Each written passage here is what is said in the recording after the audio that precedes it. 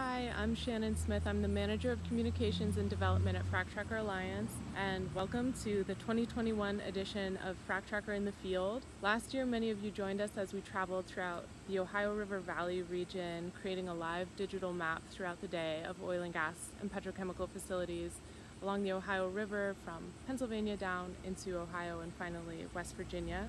This year we're going to be hitting up 3 states that border the Great Lakes. We're going to New York, Pennsylvania, and Michigan.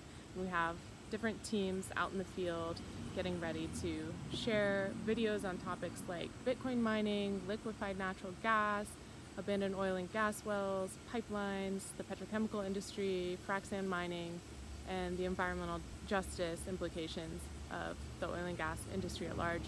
And that's not even a comprehensive list, so we hope you'll follow along throughout the day as we post about all of these sites and video updates.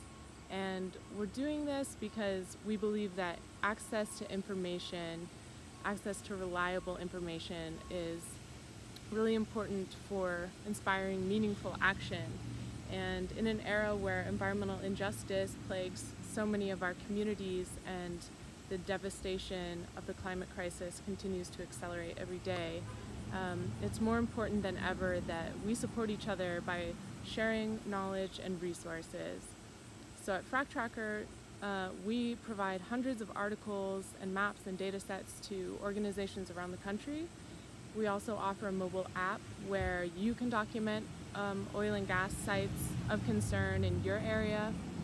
And recently we published a new imagery platform where we have thousands of aerial photos of oil and gas operations that you can access there for free to use in your own environmental advocacy work. So you can access all of these resources at fractracker.org, and that's where you can also donate if you want to support our work. We really appreciate it. And today we're going to be making shout outs to many other amazing organizations that are on the ground working on the issues we're going to cover today. And if we've missed anybody, please do let us know.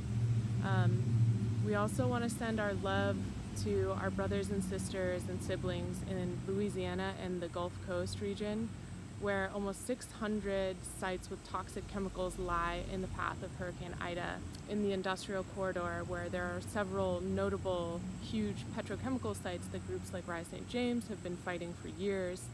And it's just unspeakably evil that the petrochemical industry, which is responsible for accelerating the climate crisis, now has their eyes set on the Ohio River Valley due to the risks associated with extreme weather events like Hurricane Ida.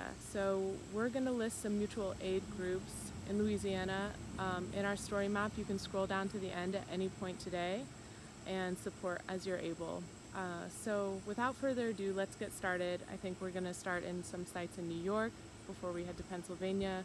We'll move to Michigan, back to Pennsylvania to wrap up the day. Thank you so much, and solidarity forever.